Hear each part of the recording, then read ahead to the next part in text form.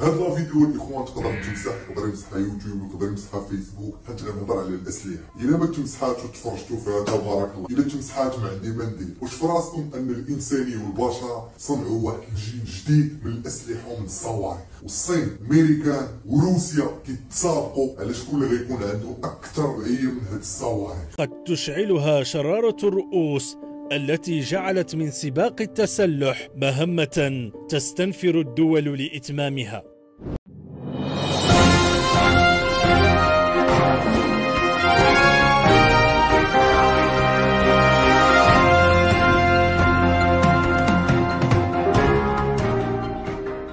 وأول مرة تستعملوا في تاريخ البشرية هي في الحرب ديال أوكرانيا في 2022 جربوا صاروخ واحد. تم استخدامه للمرة الأولى وفقا لوزارة الدفاع الروسية في مارس 2022 لضرب مخزن أسلحة أوكرانية تحت الأرض. ضربوا به دوك المخازن ديال الأسلحة اللي أوكرانيا كتاخذهم من عند الغرب، شتتوا به واحد المخزن ديال الأسلحة مهم في أوكرانيا، وأول شخص خرج أمام البشر وأمام العالم وقال بأن اخترعنا حنا كبشر نوعية جديدة ديال الأسلحة هو بوتين. أول من كشفه هو روسيا حين رفع بوتين الغطاء عنه في مارس من عام 2018. أما الدول الأخرين كلشي كان ساكت وكلشي ضارب الطن. اليوم في هذه الحلقة غادي نهضر لكم على الصواريخ الهايبر سونيك. الهايبرسونيك صاروخ فائق السرعة طورته روسيا، يعرف أيضا باسم كينزال. روسيا هي الدولة الأولى في العالم التي تمتلك هذا الطراز الجديد من الأسلحة الاستراتيجية. سلاح فتاك قد يبيد أمة في دقائق معدودة. شحال هادي كانوا وصلوا لواحد التكنولوجيا عسكرية ديال الصواريخ سوبر سونيك. سوبر سونيك هي ضعف سرعة الصوت. سرعة الصوت هذا كيمشي 2 مرات أكثر منها.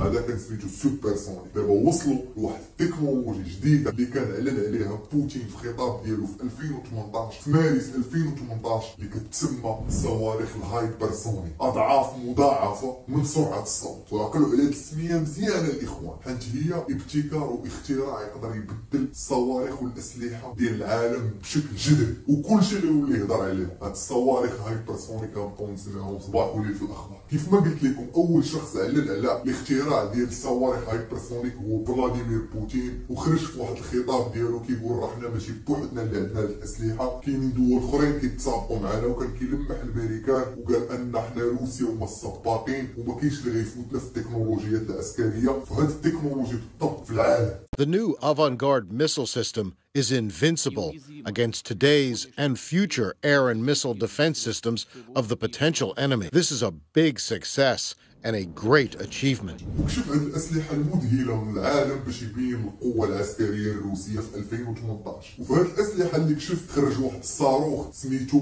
افونغارد. صاروخ أفانغارد شكك خصوم روسيا في وجوده أصلا لاعتباره ضربا من الخيال. هذا الصاروخ أفانغارد قال لهم هو أسرع صاروخ صنعته البشرية، هو أسرع صاروخ في التاريخ. هذا الصاروخ أفانغارد الهايبرسونيك سمعوا معايا مزيان الإخوان، كيمشي 20 مرة أكثر من سرعة الصوت.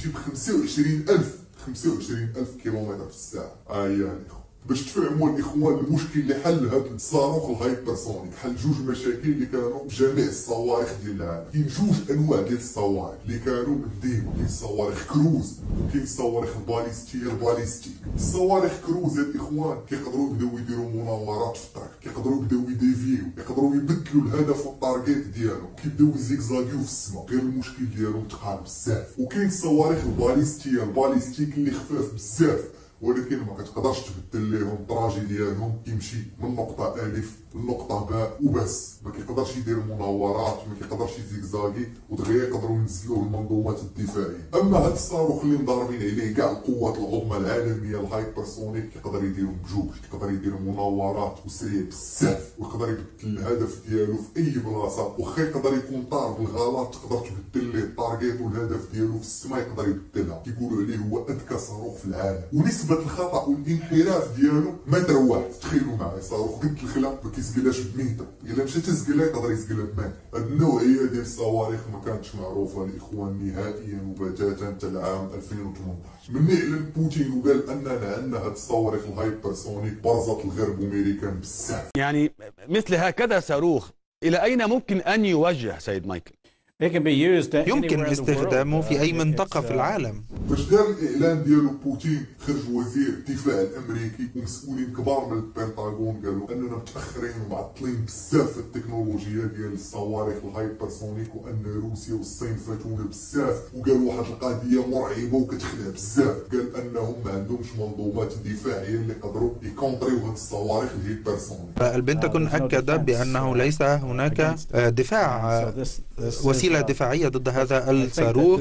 إذا مشات روسيا هجمات على الأمريكان بهاد الصواريخ ما كاينش منظومات دفاعية باش ينزلوا هاد الصواريخ. وزير الدفاع الأمريكي نيت قال الأولوية رقم واحد البنتاغون ووزارة الدفاع هو التطوير والابتكار في الأسلحة هايبرسونيك وفي المنظومات الدفاعية باش يحاميو على راسو إلا هجموا عليهم بهم روسيا ولا الصين. ومن مور 10 أيام بعد بوتين على هذا الخبر كانوا سولو جون هايدن المسؤول بالقضية الاستراتيجية ديال الجيوش الأمريكية في البنتاغون على قدرة تصدي أمريكا على الصواريخ الهايبرسونيك إلا مشاو تا روسيا هجموا عليهم بهم. وعرفتي شنو جاوب؟ قال في الحقيقة ما عندناش منظومة دفاعية ضد هاد الصواريخ الهايبرسونيك من الجيل الأخير، ولكن إلا مشات تا روسيا ولا الصين هجموا علينا بهاد النوعية ديال الصواريخ غادي نستعملوا قوة الردع النووي. هما عارفين إلا شيروا علينا بهاد الصواريخ حنا غادي يكون الجواب ديالنا هو بالنووي. والصينيين والرواسة كيقولوا هاد الهضرة اللي كتقول أمريكا ماشي بصح، كيقولوا أن المخابرات ديالهم كيقولوا لهم انهم متقدمين ومتطورين في الصواريخ الهايبرسونيك، ما باغيين يقولوا لك حتى شي واحد، وكيقولوا كاع بان الاسلحه اللي عندهم متطوره على روسيا وعلى الصين، وكيقولوا ان عندهم منظومات دفاعيه ولكن ساكتين. المهم هذا الحرب الاخوان كل دوله من حقها تكون اللي بغات، ودابا الصين وروسيا كيحاولوا يطوروا من هاد الصواريخ الهايبرسونيك ويديروا فيهم رؤوس نوويه، غيوليو نوويه بهاد السرعه ديالهم وبهاد الدقه ديالهم وبهاد الذكاء ديالهم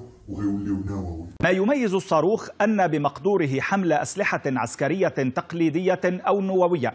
المغزى الإخوان كامل من هذا الشيء هو كاين 3 ديال الدول الإخوان فين ما كاين شي ابتكار ولا كاين شي تكنولوجي جديدة خرجات كتلقاو هما السباقين هما الأولين فيها هما اللي كيطوروا فيها، وحنا كدول مستهلكة كنتفرجوا فيهم غاديين موركين. غير هو هاد النوعيه المتطوره من الاسلحه الاخوان راه ما كيعطيوهاش للشركاء ديالهم، كيخليوها ليهم. وهذا الشيء اللي حنا كعرب وحنا كافريقيين وحنا كمستوردين الاسلحه خصنا نفهم. نتمنى تكون عجبتكم الحلقه، نتمنى تكونوا استفدتوا، نتمنى ما تمسحش. خليو لي في لي كومونتير الاخوان شنو الاراء ديالكم، اللي عنده شي معلومات اخرين على هاد الصواريخ يضيفهم مرحبا بجميع الاراء.